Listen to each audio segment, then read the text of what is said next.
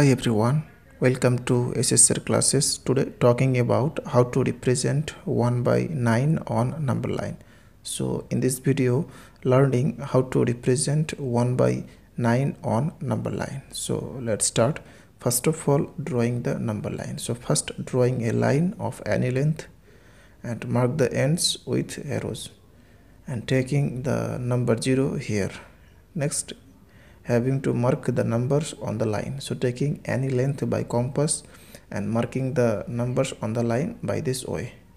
And all length are equal, and this type of length is called unit length. That's mean 1 unit. Okay, now this is 1, 2, 3, 4 and so on, and this side -1, -2 and so on.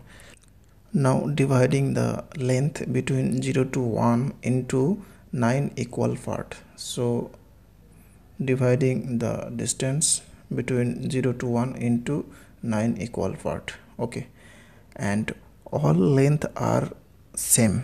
Okay, and this is the representation of 1 by 9 on number line. That's all.